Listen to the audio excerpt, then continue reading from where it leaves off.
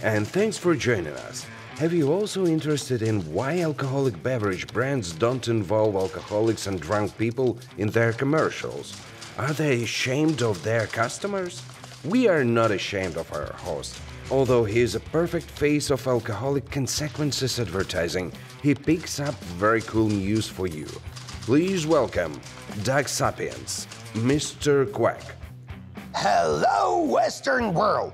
I was wet and shivering over the weekend.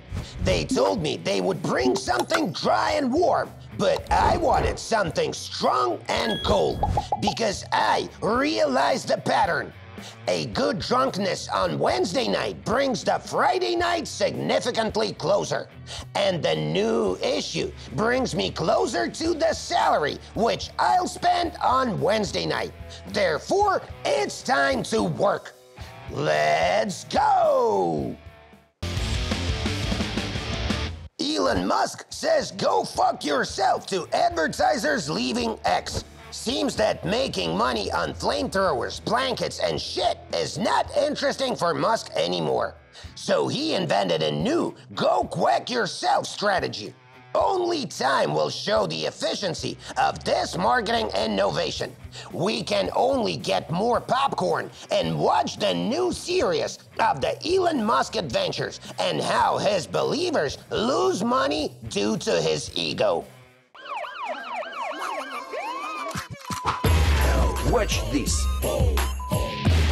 France says Germany, EU must invest massively in AI or trail US. These Europeans got seriously crazy about their perspective of dying from the American AI and not the European one.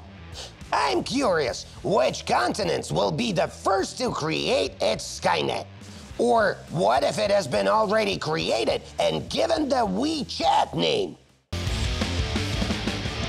Ukraine blows up 2 railway connections between Russia and China. Looks like Russian kids will have to wait for Russian Santa Claus with New Year gifts from AliExpress. So Russian kids are left not only without daddy this year. Watch this. World's largest iceberg breaks free, heads toward Southern Ocean. The majority prefers to shake cholera patients' hands rather than touch this. Meet my colleague, Tanya. Hi, Quack. Keep talking like this, and my dad will teach you the deductification word. Anyway, is it true that this iceberg break is a direct consequence of the Ice Bucket Challenge? Not really. This iceberg broke free in 1986. It's just that it started drifting only now. Some say that local penguins have always had separatist sentiments, so this is how they decided to separate themselves. Whoa! But what about the other iceberg citizens? Seals are having a demonstration right now. They stand against relocation as they weren't asked, and most of them have families here. Who? Walruses? Not only. There is a Soviet research station here. Its workers are pissed since they are scared that the iceberg will drift them to Russia, where their relationships with seals and walruses are prohibited by Russia's recent ban on LGBT relationships. I'm not sure what I feel about them. Anything else? There was also a huge group of vegans. They thought they discovered an infinite source of iceberg lettuce, but were disappointed and went sucking the ice. Oh, some people also saw James Cameron here. He came to check the new location for his new Titanic movie, but he flew away pissed, as the iceberg is still too big and he doesn't have that huge ship.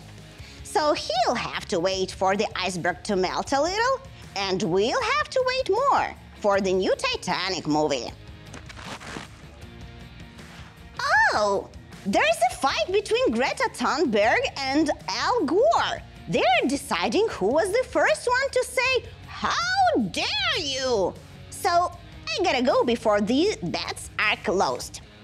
Why the frog's life is better than mine.